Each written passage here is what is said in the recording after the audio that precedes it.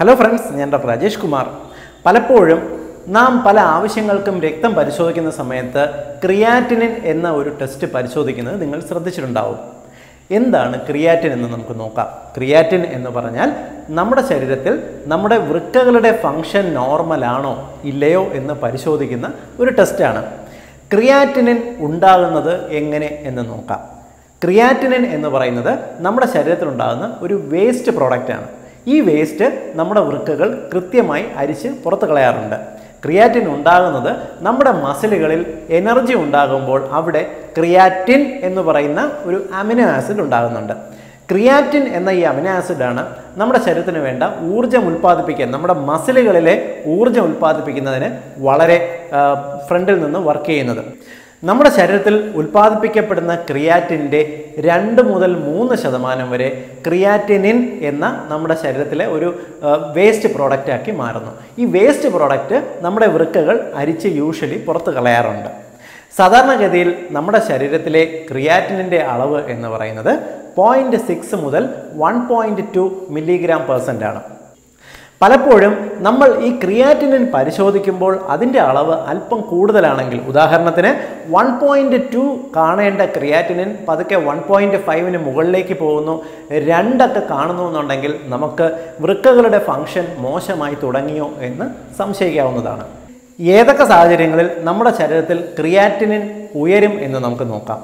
നമ്മൾ ജിമ്മിൽ പോയി പതിവായിട്ട് വർക്കൗട്ട് ചെയ്യുന്നവരാണ്. അതായത് വെയ്റ്റ് ലിഫ്റ്റിംഗ് ചാമ്പ്യൻഷിപ്പിനൊക്കെ വേണ്ടി നമ്മുടെ ശരീരം തയ്യാറെടുക്കുമ്പോൾ നമ്മൾ ഒരുപക്ഷെ വെയ്റ്റ് ട്രെയിനർ പറയുന്നത് പോലെ പ്രോട്ടീൻ കൂടുതലുള്ള ഫുഡുകൾ കഴിക്കും, പ്രോട്ടീൻ പൗഡറുകൾ ഉപയോഗിക്കും. എന്നിട്ട് നമ്മൾ ശരീരം നല്ല രീതിക്ക് വർക്കൗട്ട് ചെയ്യുമ്പോൾ, നല്ല സ്ട്രെയിൻ ചെയ്യുന്ന സമയത്ത് നമ്മുടെ മസിലുകളിൽ കൂടുതൽ ക്രിയാറ്റിൻ ഉണ്ടാകുകയും രക്തത്തിൽ ക്രിയാറ്റിനിൻ്റെ അളവ് ഉയർന്നു വരികയും ചെയ്യും.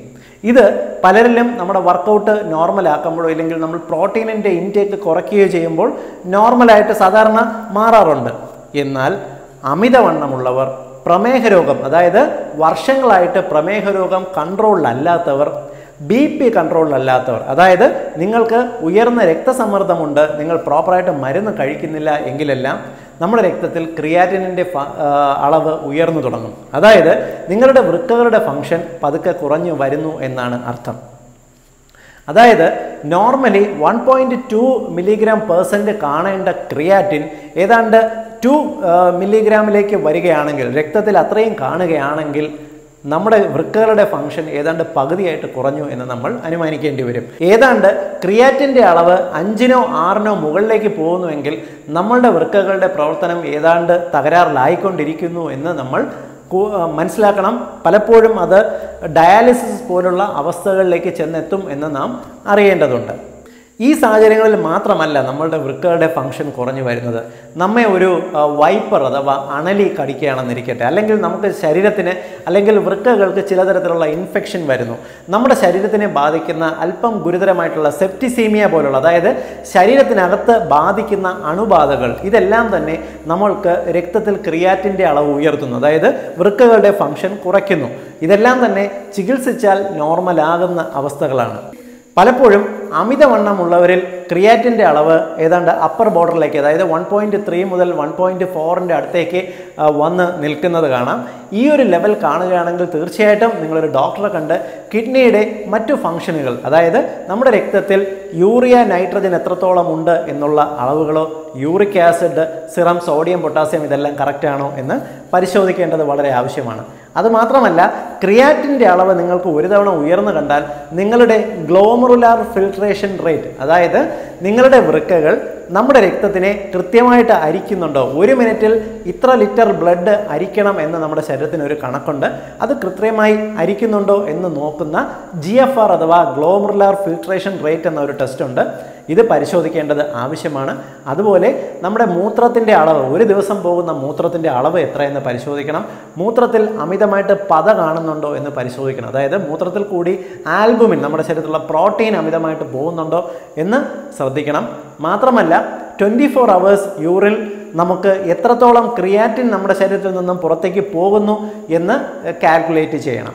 ഇങ്ങനെയുള്ള ടെസ്റ്റുകൾ നോക്കിയാൽ തീർച്ചയായിട്ടും നിങ്ങൾക്ക് വൃക്കരോഗമുണ്ടോ അല്ലെങ്കിൽ വൃക്കരോഗം വേഴ്സ് ആകുന്നുണ്ടോ എന്നുള്ളത് കറക്റ്റായിട്ട് തിരിച്ചറിയാൻ സാധിക്കും. സാധാരണഗതിയിൽ ക്രിയാറ്റിൻ്റെ ചെറിയ വേരിയേഷൻ കണ്ടു കഴിഞ്ഞാൽ അത് വലിയ ലക്ഷണങ്ങൾ കാണിക്കാറില്ല. എന്നാൽ ഗ്രാജ്വലി ക്രിയാറ്റിൻ നമ്മുടെ രക്തത്തിൽ ഉയർന്നു കഴിഞ്ഞാൽ അത് നമുക്ക് തലവേദന, തലപ്പെരുപ്പ്, ബ്രെയിനൊരു കൺഫ്യൂഷൻ, കാലിന് നീര് കണ്ടുവെന്ന് വരാം, സ്കിന്നിന് ചെറിയ ചൊറിച്ചൽ കണ്ടുവെന്ന് വരാം, കിതപ്പ് കണ്ടുവെന്ന് പറയാം. നിങ്ങൾക്ക് ചെറുതായി നടക്കുമ്പോഴോ സ്റ്റെപ്പ് കയറുമ്പോഴോ എല്ലാം വല്ലാത്ത കിതപ്പ്, പരവേശം, ചെറിയ ശ്വാസമുട്ടൽ, ഇത്തരത്തിൽ ജനറലൈസ്ഡ് ആയിട്ടുള്ള ലക്ഷണങ്ങൾ കാണിച്ചു എന്ന് വരാം.